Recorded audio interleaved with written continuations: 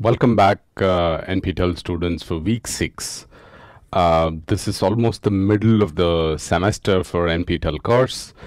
So we're going to look at a very, very important and exciting topic in that sense called anonymization. We'll look at importance of anonymization. Why do we need anonymization?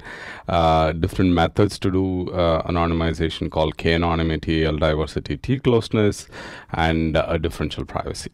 That's what we'll cover for week 6. So just to do a quick recap, given that it's the middle of the semester, what have we covered until now, right? So we started off with what is privacy. These are basically the text that I took from the first slide that I have, something like this, and I put it together here. So we started the semester with what is privacy, why study privacy, fair information practices, OECD guidelines, FTC guidelines, and then right to privacy. We saw paper, Brandon's paper, contextual integrity, Helen's paper, Helen's work on it. Then we looked at what is privacy policy, what are the different components of privacy policy, then privacy enhancing technologies, privacy invasive technologies, social media privacy, a little bit of Facebook privacy settings, all of that. Then identity resolution, privacy nudges, cookies, and last week we saw cookies and ethics and institutional review board. So that's the topics that we have covered until now. It's quite a lot of topics, but I hope that you're kind of getting hang of all these topics. How does this privacy come together? What is the complication in actually studying privacy? Also, it's a heavily a multidisciplinary problem, multidisciplinary topic. It needs an understanding of different aspects of how things are being done, right? And as always, if you have any questions for any topics that we're covering in any of these weeks, feel free to post it on mailing list. Again, I will try and do some sessions for students to just join and then ask clarify questions. And I'm also thinking of actually doing some interactions with the students if you're doing the projects that I said, or if you're doing the activity and you wanted some discussion, we can do that too.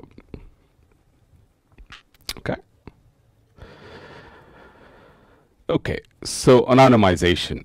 The word anonymization, I'm sure you dictionary meaning you can understand that anonymization is to find a way by which you can suppress some data and share it with people as and when you're sharing.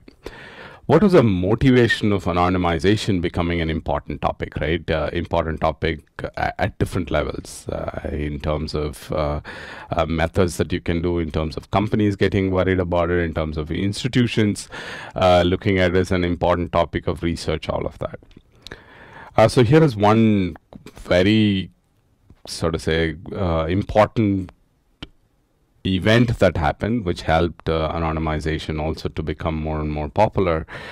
More popular is this AWOL search data leak. I put the link for you to get more details there, but here is what happened in AWOL search data leak. In August 2006, 650,000 users and 20 million search keywords for 3 months. AWOL released. AWOL is this American online company, which is the company which used to actually have give internet access in the initial days, and they also had other services in which search was one of them. And they shared 650 users' data, 20 million search records for 3 months. They made this public on August 4th. On August 7th, 2006, the data was taken down. Within 3 days, lots of things happened. And I'll tell you some of the things that happened, which will actually motivate the problem of why anonymization is important. AWOL did not identify the users. When they made the data public, they did not have the data, they did not have details of, let's take users like PK on it, where somebody could identify that this was PK search results. FPI of users where in the data, personally identifiable information was in the data, right? So there was some data that was there which could be used to re-identify users.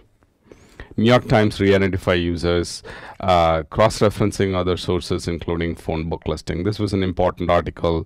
In the next slide, I have the link to the article also, which is the first article which talked about re-identifying people from this AWOL data that was made public.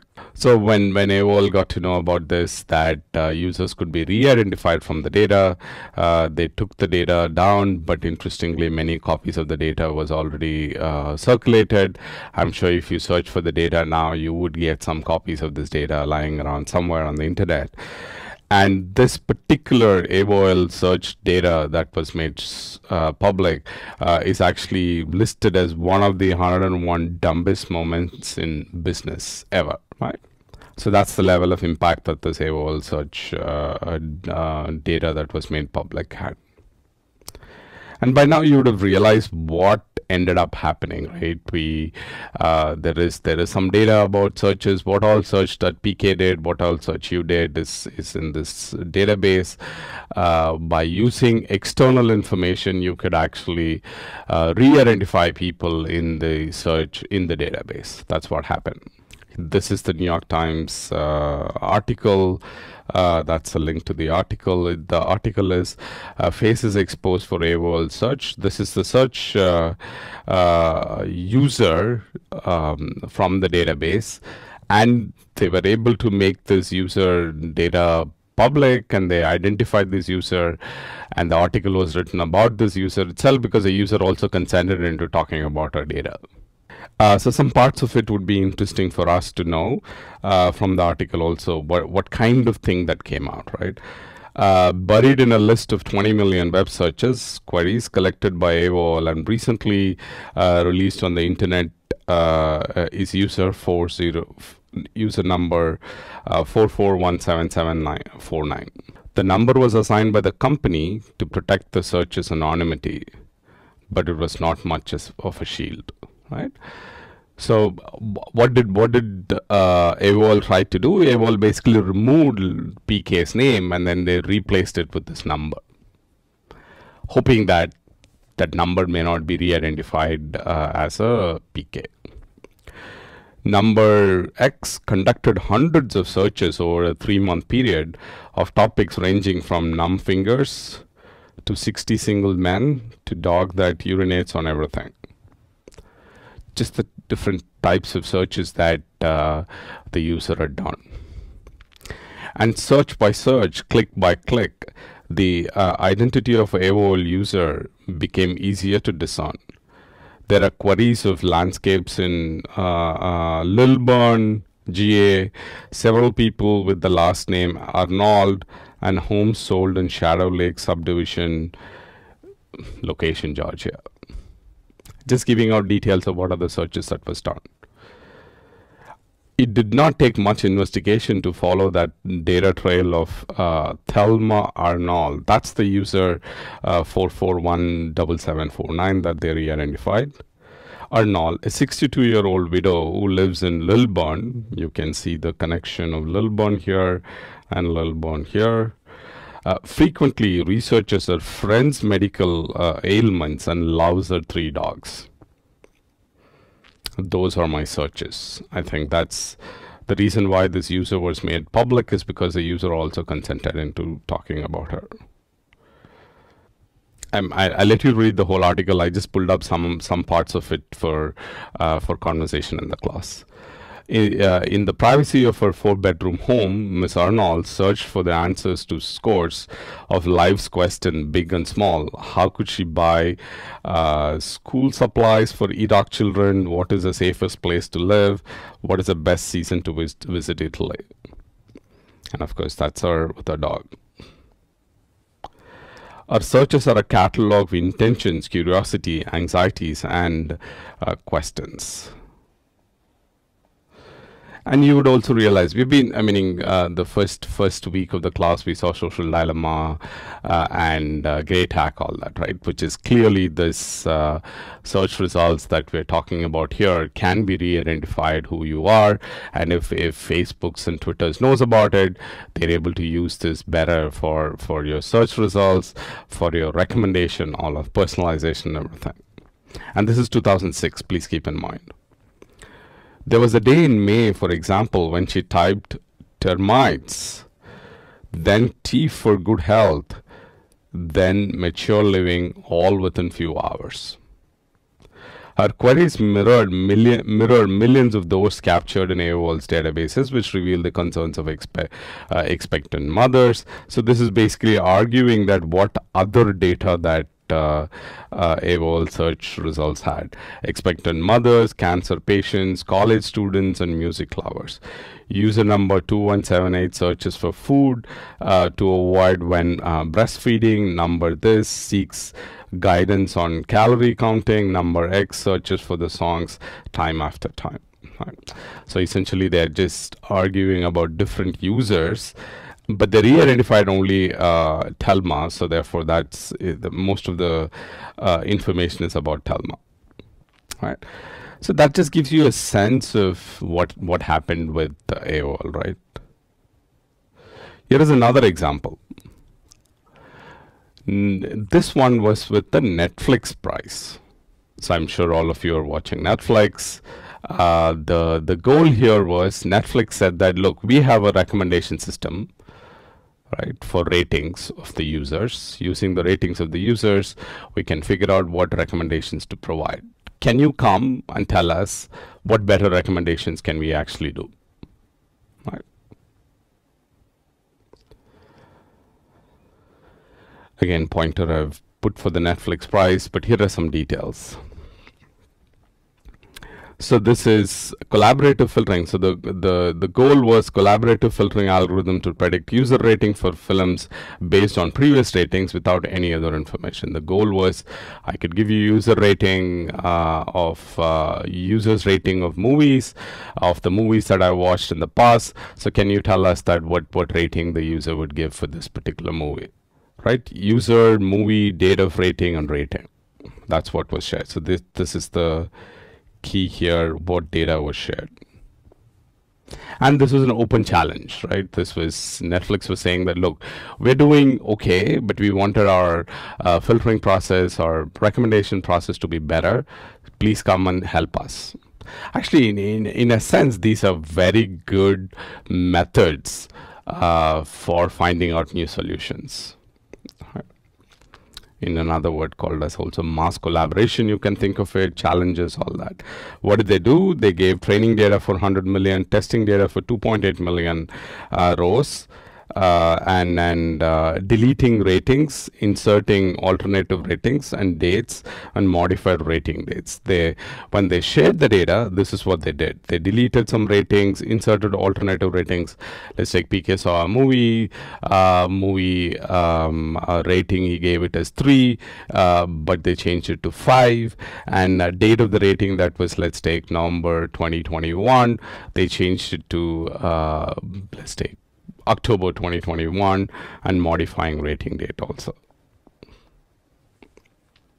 Source code plus description should be submitted, and then they set it up in a nice way that they could actually I mean, today I think you do it on Kaggle. There are many platforms that you could do this, but again, remember this was 2006 again.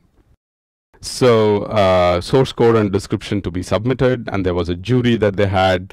The jury would decide who is the winner, and they were actually having these kind of leaderboards to show who was doing well in the metrics that they had.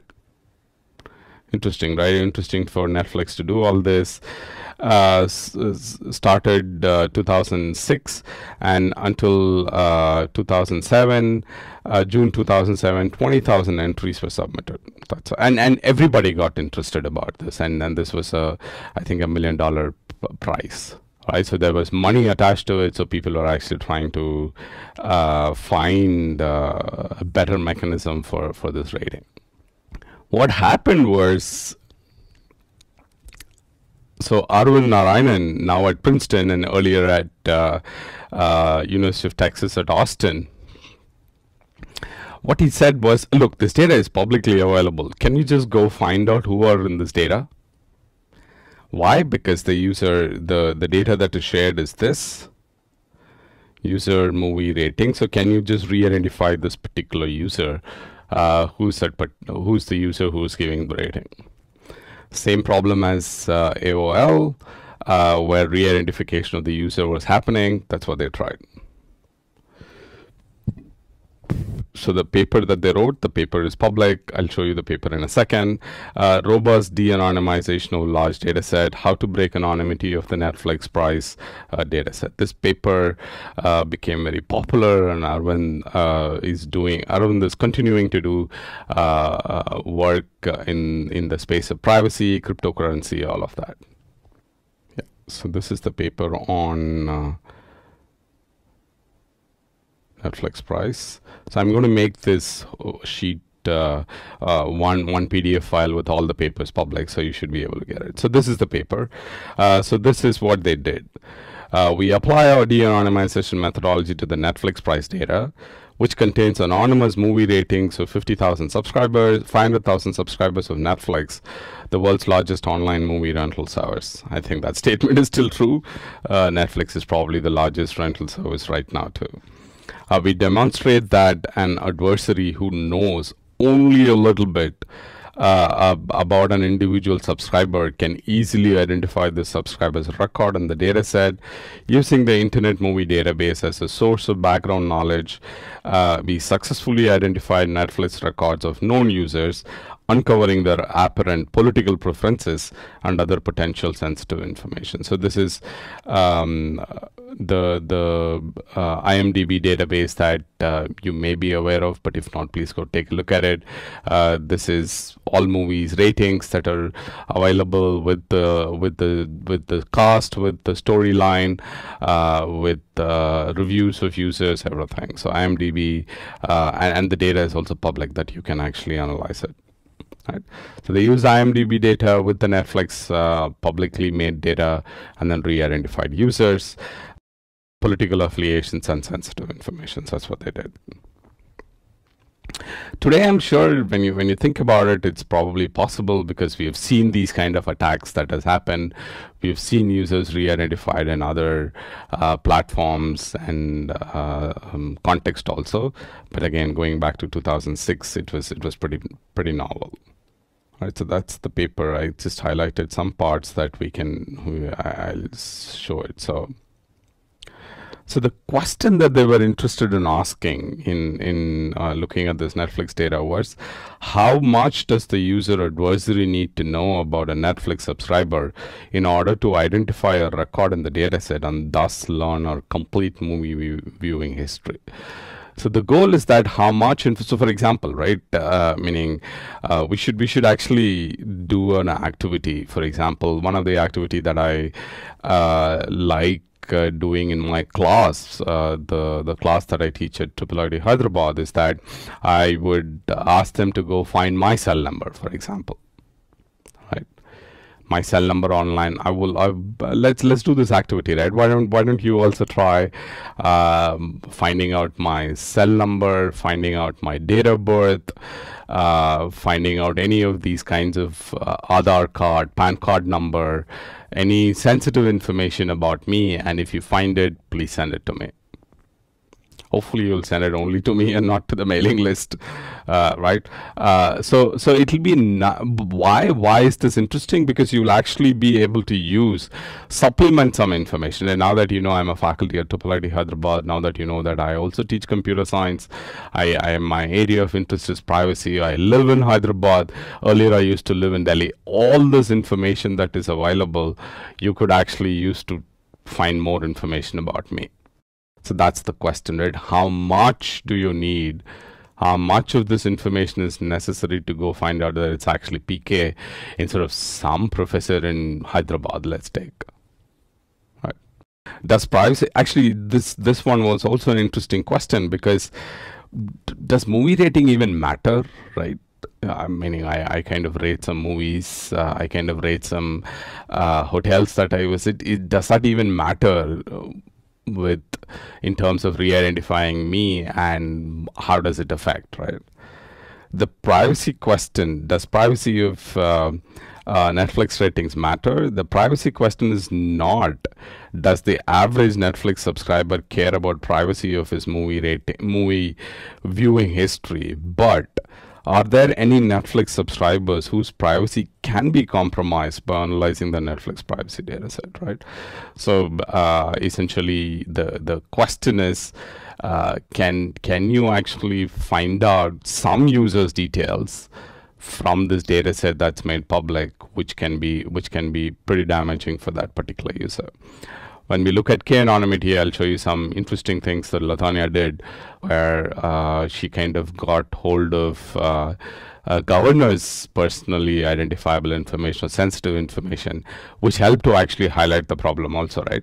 Because I think when you look at when you want to make these kind of topics more accessible to people, finding out information about popular celebrities, popular people, will help actually people understand, then the generic people, the general citizen, to understand the problem also better, because otherwise it's an academic exercise,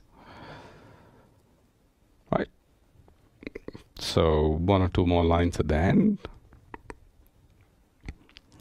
So our de-anonymization algorithm works under very general assumptions about the distribution from which the data are drawn.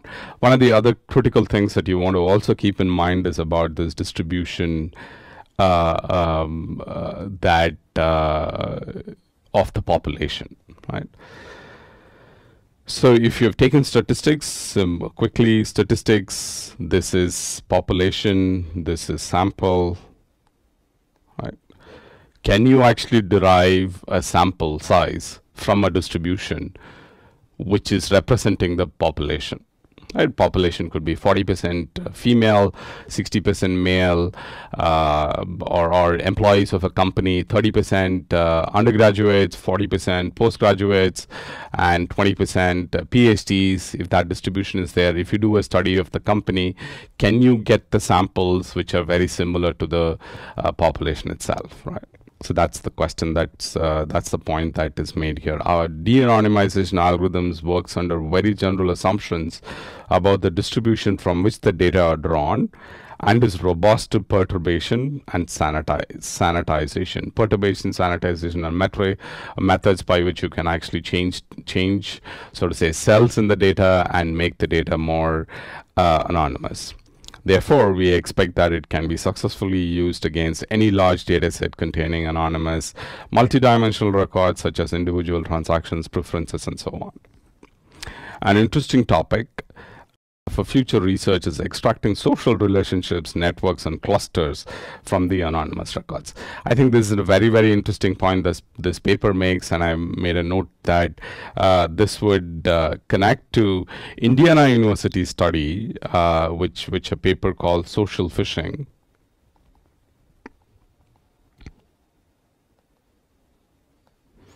Just do a search for title Social Phishing and Marcus Jacobson. You'll get a paper which looked as, so this is the paper that we looked at even in the IRB last week's content, where we talked about a study where they collected social information and then send out an email to a participant as though it is coming from somebody they are connected with. Right? In the ethical IRB section, I showed you one slide which was this complicated data collection that they did, an email sent out. That's the study I'm referring back again here. Social phishing, title Indiana University and Marcus Jacobson. So this is saying that future research is extracting social relationships and seeing how vulnerable they are, how anonymous people can be in this. Social phishing actually does it to show that if you send out phishing emails as though it's coming from people that I'm already connected with, there's a high probability that I will actually click on the links. Okay, so that's about Netflix privacy concern. These are just motivation for doing anonymization. Different methods for anonymization: K-anonymity, diversity, T-closeness, differential privacy. There are many, many methods for anonymization. I'm sure if you look at the literature, there'll be many, many techniques. I will focus on some of them because these are also slightly more important and has gained a lot of attention over a period of time. So these may be important for you to know the spectrum of what are the anonymization methods.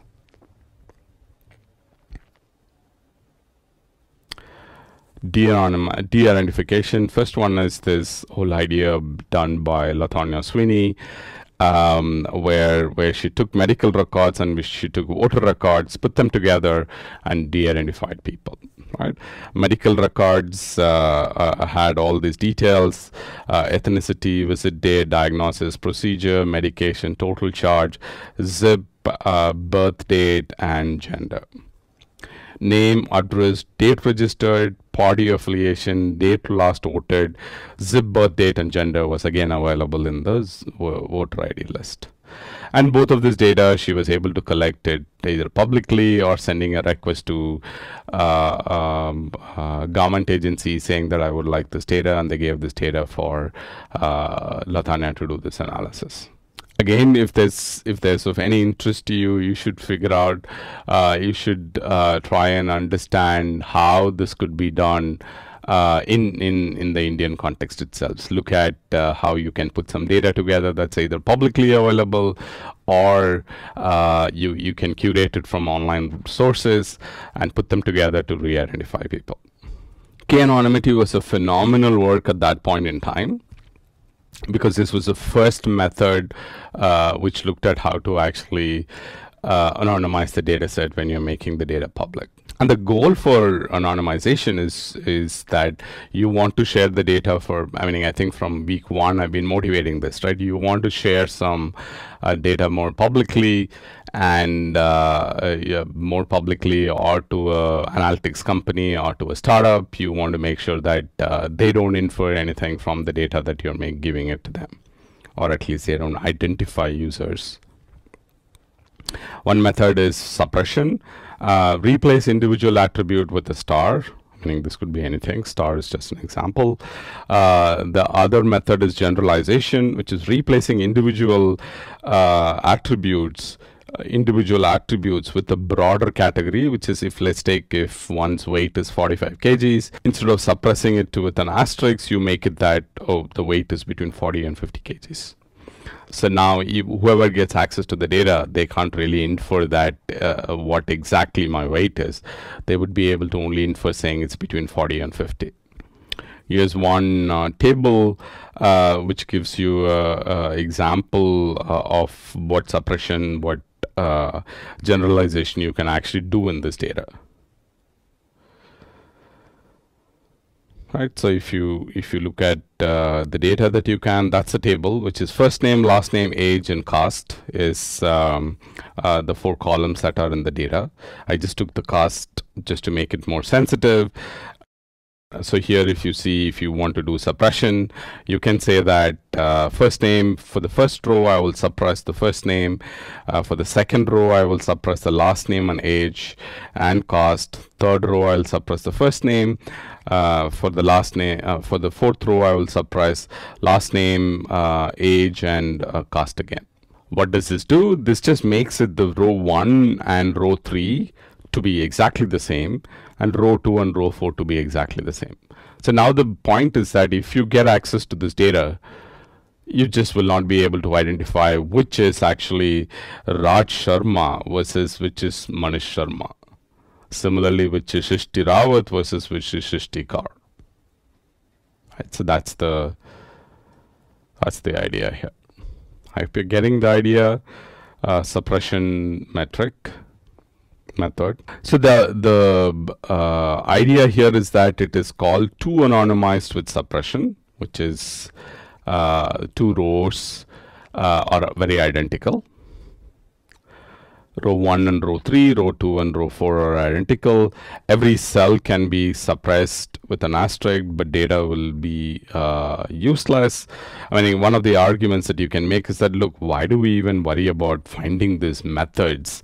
Just make asterisks for all of them, right? Making asterisks for all of them, the problem is that, okay, good, nobody will be identified from this, but the problem is that you just can't do anything with the data also. Cost of doing is number of stars that you have to put. The cost of actually doing this anonymization is about just getting the number of asterisks and the suppression. How many do you have to do, right? So that's the cost. Let's take if you have 1 million rows, and if you have to do this for like 10 columns, how many places do you have to put asterisks, and how do you decide which asterisks to put, where to put the asterisks?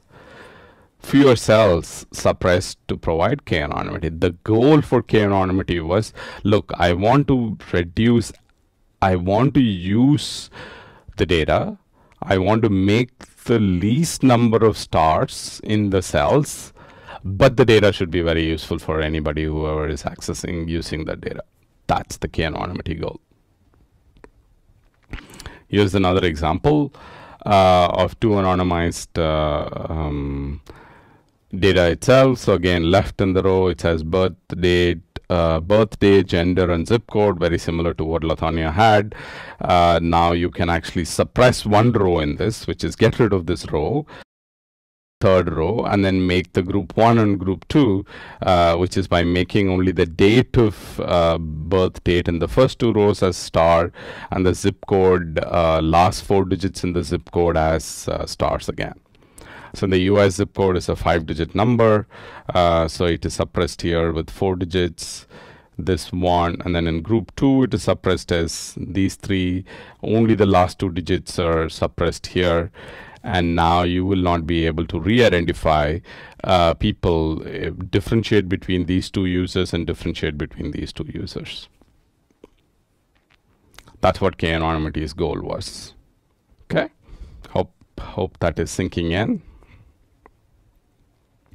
Okay, let's look at what K-anonymity paper was quickly. So this is the K-anonymity paper that Latanya had, and some of it is you'll see, we have already seen in the slides. So this paper talks about K-anonymity, a model for protecting privacy. How can a data holder release a version of its private data with the scientific guarantees that the individuals who are the subjects of this data cannot be re-identified, while the data remain practically useful? That's the goal. A release provides K-anonymity protection if the information of each person contained in this release cannot be distinguished from at least K-1 individuals whose information also appears in this release, which is the 2 anonymized, where at least 2 rows are very similar, which is 2 anonymized, meaning the second part of the sentence, if you see a 2 anonymization protection if the information for each person contained in the release cannot be distinguished from K-1, which is 1 individuals whose information also appears in the release. In the Sharma example that I gave, in the group 1, group 2 example that I showed, you will not be able to identify, distinguish between these 2 users in the row. That's the idea of a 2 anonymization. If that was 3 anonymization, similarly 3 rows would be there. You will not be able to identify, distinguish between 3 rows in the data. Okay. So some more details of what she actually ended up doing, which is actually pretty exciting method that she followed. It'll be nice for you also to think about if you can try some things in Indian context. So this one reads as re-identification by linking.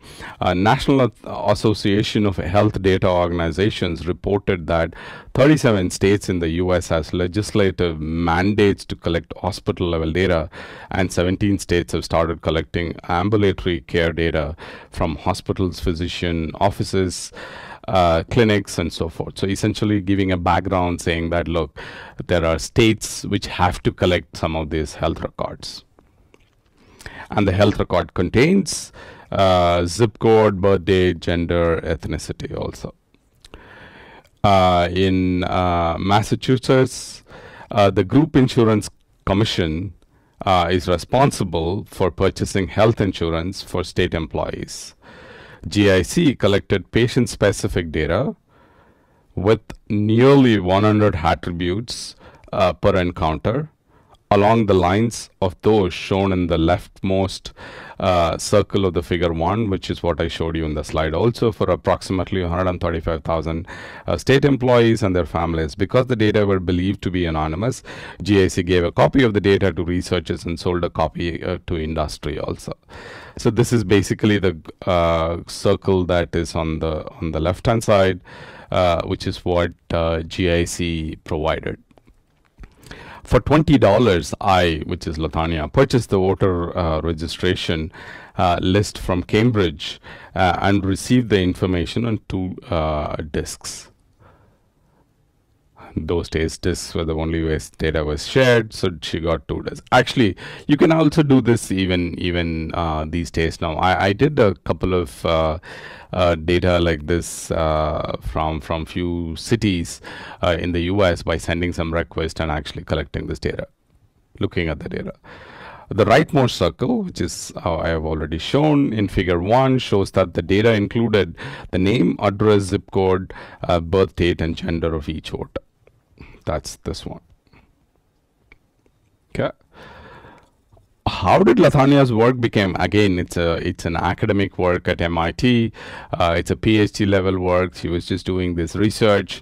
How did this work become very attractive to others? Is because of this paragraph. This paragraph here. For example, William Weld was governor of MA at that time, and his medical records were in the GIC data. Because he was a governor, because he was, so if you look at it, this GIC, it's saying that the government employees' data has to be part of the data that is GIC has. Governor Well lived in Cambridge. According to the Cambridge voter list, 6 people had his particular birth date, and only 3 of them were men, and he was the only one in the in his 5-digit zip code.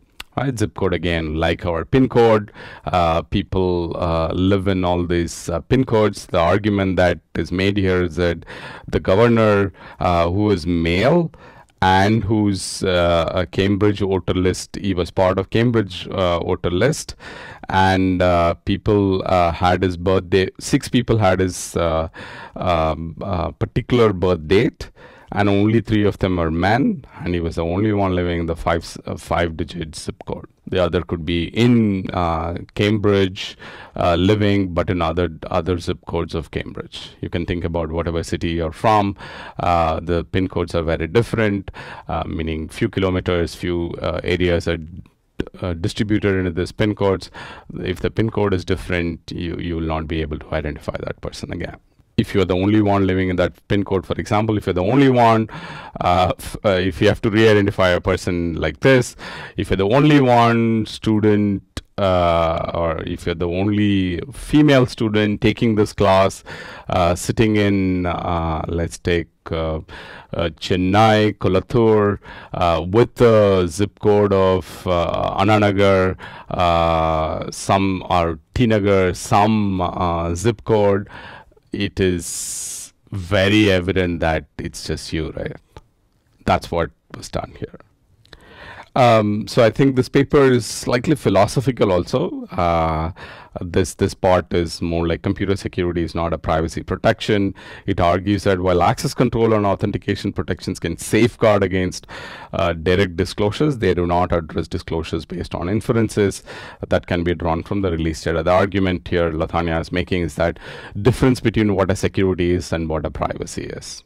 Right.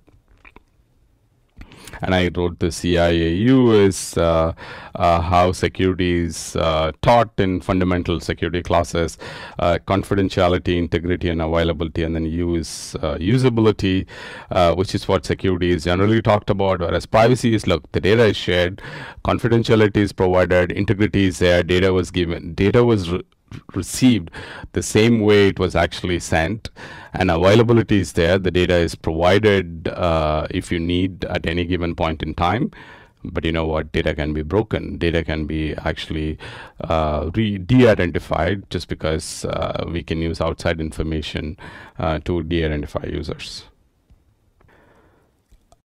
So one critical thing, two critical things I think when you have to implement K-anonymity in a data. Just think about it, right? You're working on, let's take a company where the company wants to release data, or you're from your college and your college wants to actually release the data of all the marks that the students got for some research projects, for some companies to do some analysis and give it.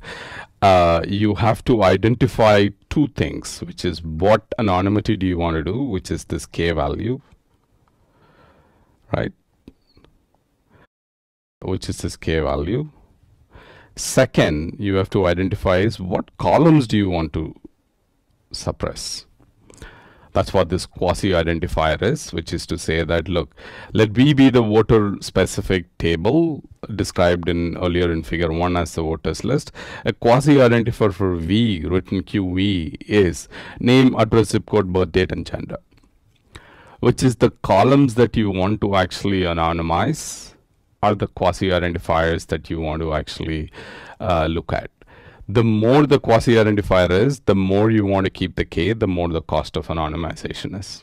Right. So so that's how you decide which column to anonymize and what anonymity do you want to keep. How many people are you okay with being re-identified in the data? What level of protection are you planning to give with the data?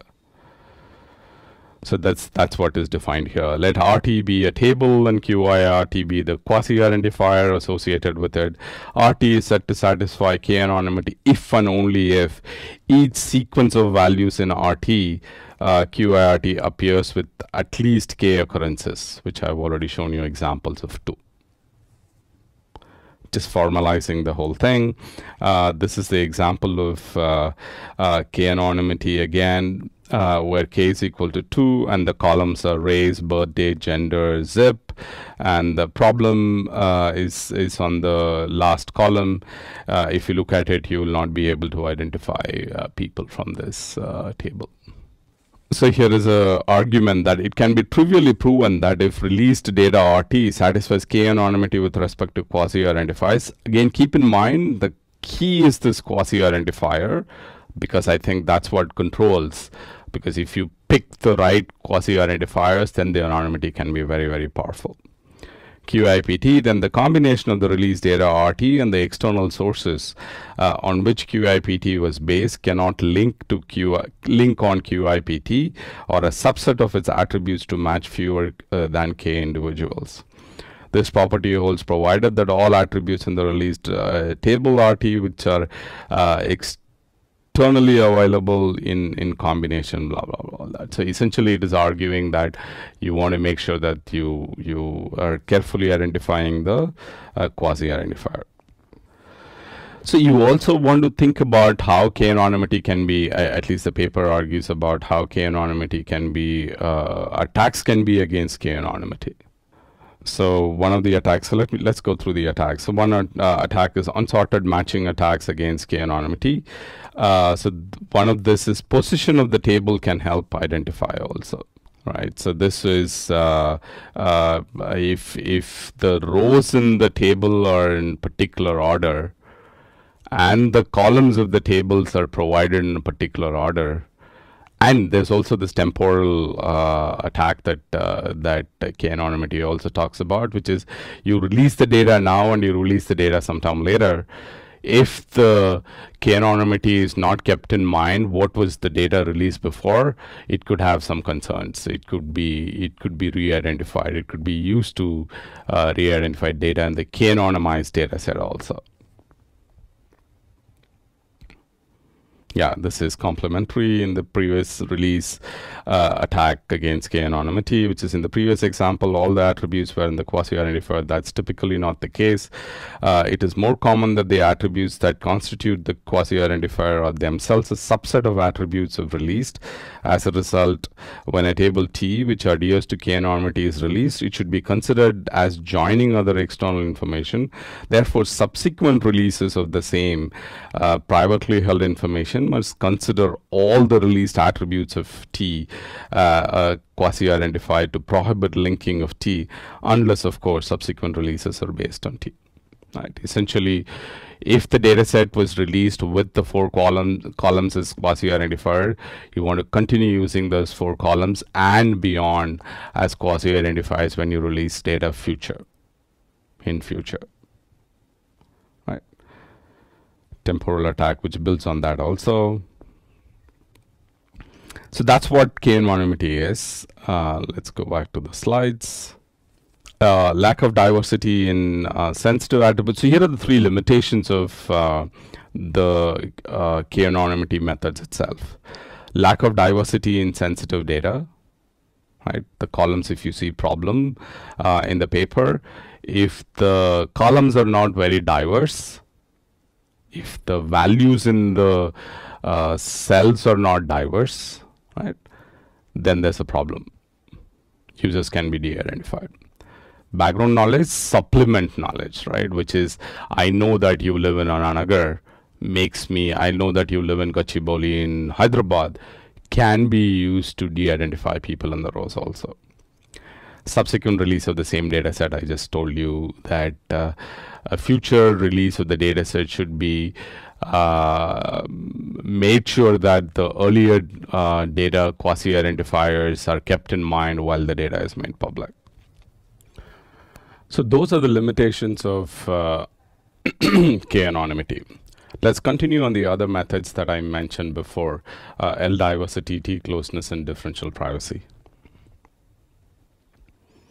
So this is L-diversity. The idea here is that if you remember the quasi-identifier and K-anonymity and the last column being problem, we saw a column, right, where the diversity in that particular column was actually lesser. So the idea that L-diversity was arguing is that sensitive attributes must be diverse within the each quasi-identifier equivalent cell. What does that mean? That means in this quasi-identifier class, which is the disease, flu, shingles, acne, there's diversity there, right? That's what makes the L-diversity better. K-anonymity, this was not the case. Right. We'll see more details. I'm going to give you more details. We'll look at the paper also to get you more understanding of this. So another example here, which if you just look at it here, it's heart disease, viral infection, cancer. So every class, if you take this as one class, each class, every class is diverse enough that identifying the rows in them will be actually much harder. That's L-diversity. So this is the paper for L-diversity. Let's look at the paper. So that will give you more details of the algorithm, of the methods, everything.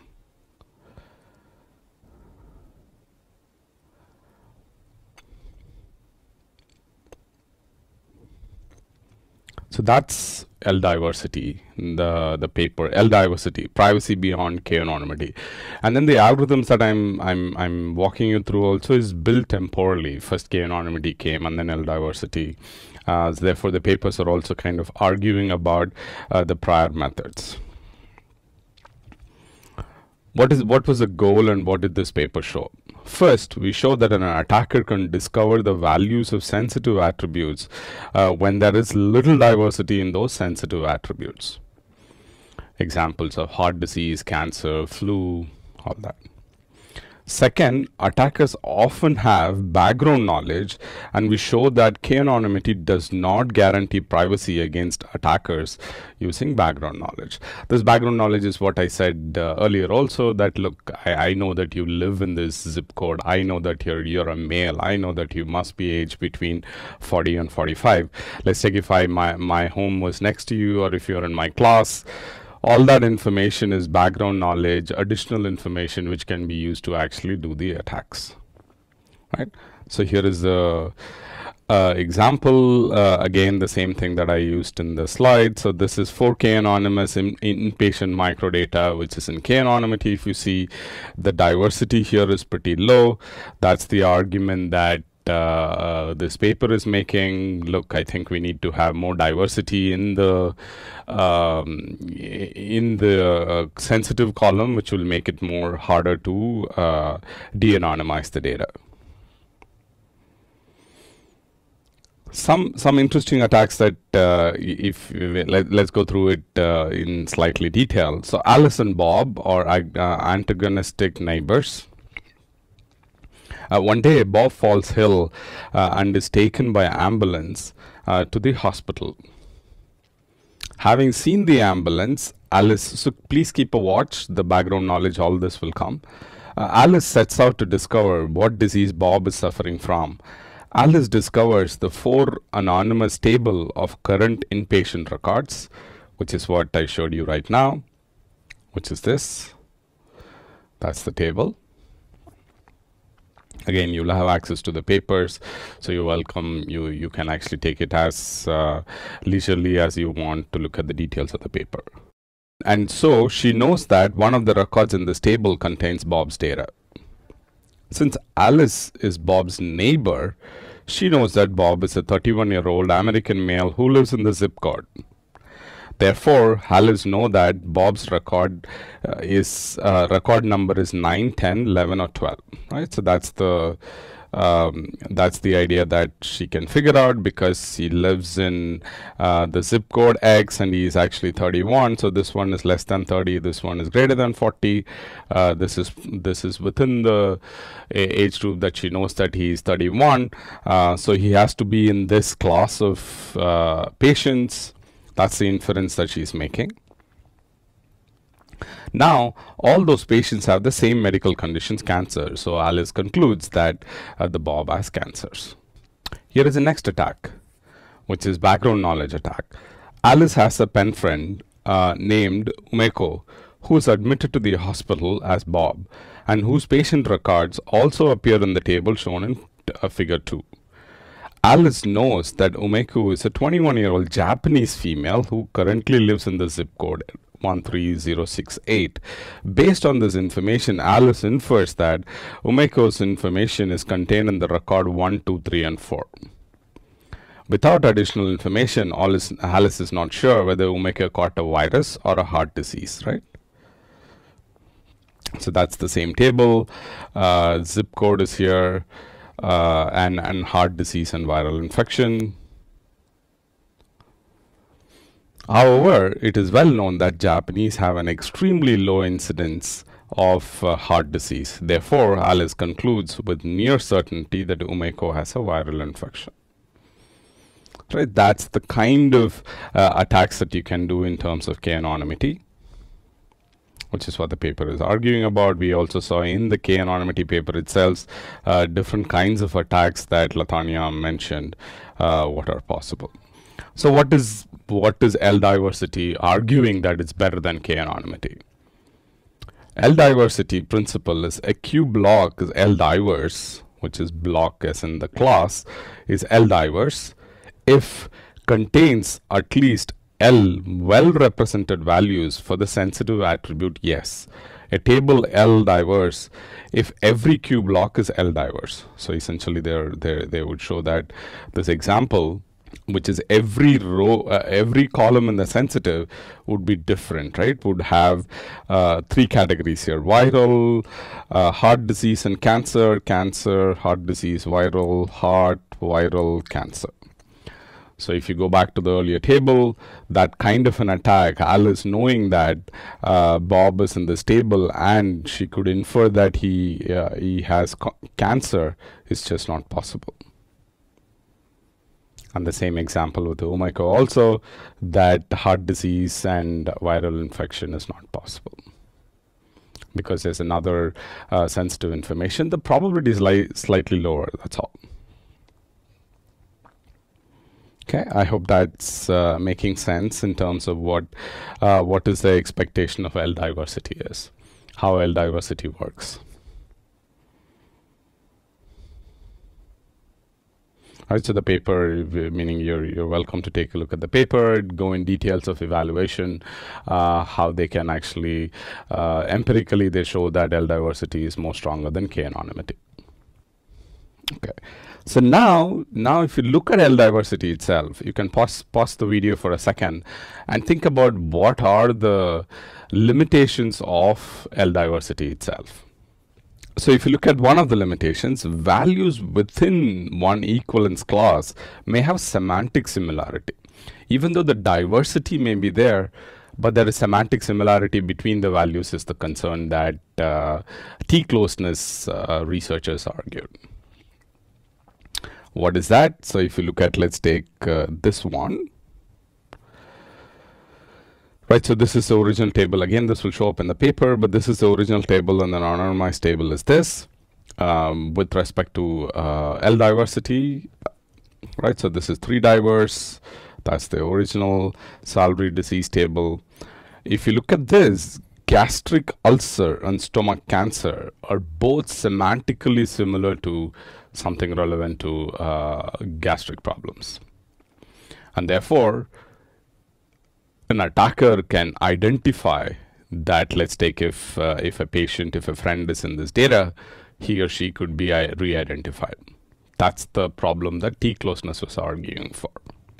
Distribution of sensitive attributes within each quasi-identifier group should be close to their distribution in the entire original database. So the argument that the T-closeness was making said, look, the diversity that we see in the table, right, the quasi-identifier group should be close to the distribution of the entire table itself, not just only the class of rows that we are looking at.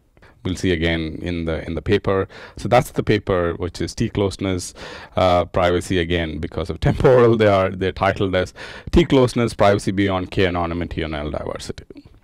These are all phenomenally influential papers. Meaning if any of you are interested in this topic, which is anonymization, feel free to read the paper and come back and we can discuss the paper in detail too.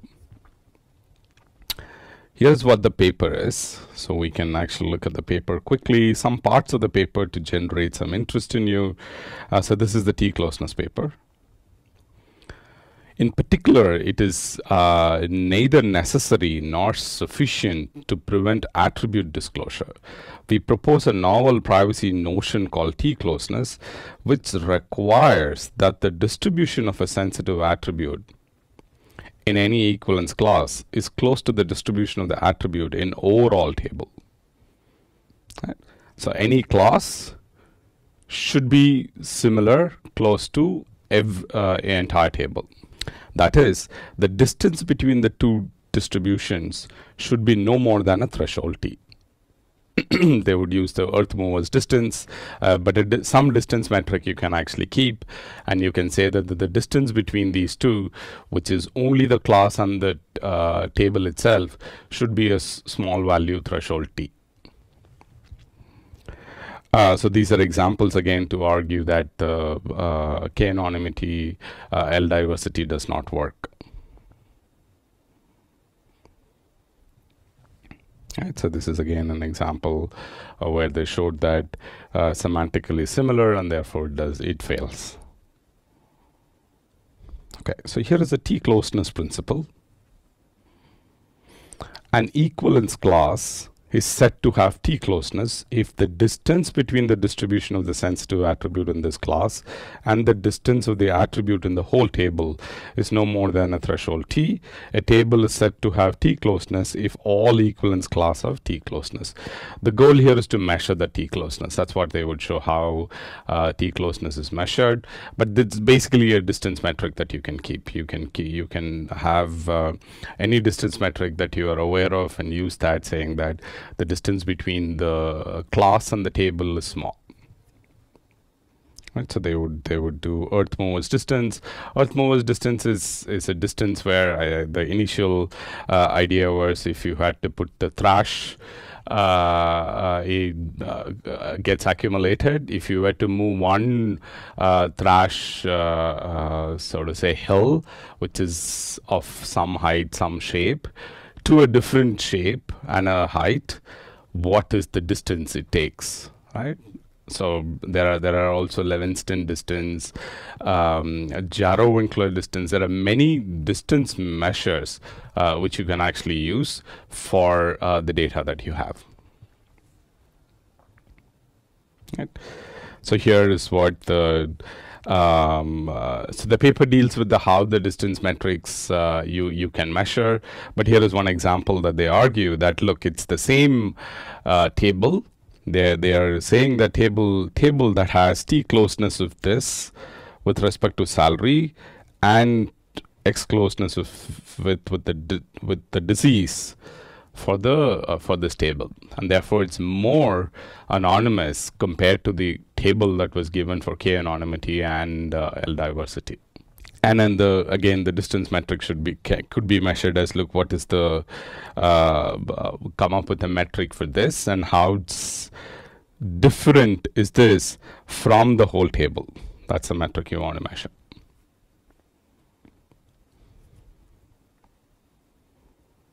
Right.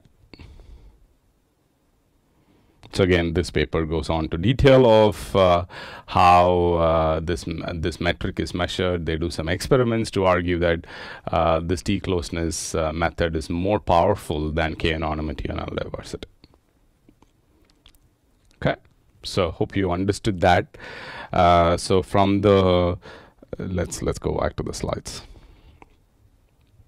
Right.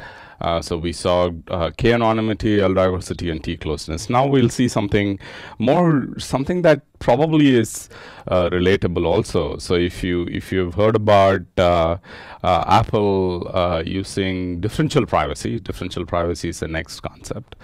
The Apple products have now implemented differential privacy, and many other products, many other platforms are also trying to find ways to implement differential privacy in it. So that's the idea, differential privacy. So this method again, this method was developed by Cynthia Dwork. Cynthia Dwork has a very short, I think this video is about 16-17 minutes. What I recommend doing is take a look at this video, like you've seen the videos of social dilemma, all of that. Watch this video and come back and let's discuss if you have any questions or something. And I've also pointed the paper. So the idea again is that there is a formal mechanism by which they have said that the anonymization is stronger than the earlier methods. And this has become, differential privacy has become extremely popular because the implementation is has been going on in some of the products, and popular services have started using it. Okay. So what we covered for week 6, that's the content for week 6. Week 6 is slightly dense. I'm going to keep it a little shorter for this week because we can also do some discussion around papers that you read, the videos that you watch. So what we covered: why anonymize, data leak, Netflix, and methods for anonymization. We saw all these 4 methods. So again, thanks for attending this listening to this lecture. And if you have any questions, feel free to drop it on the mailing list. I hope that the mailing list will help in answering any of the questions that you may have.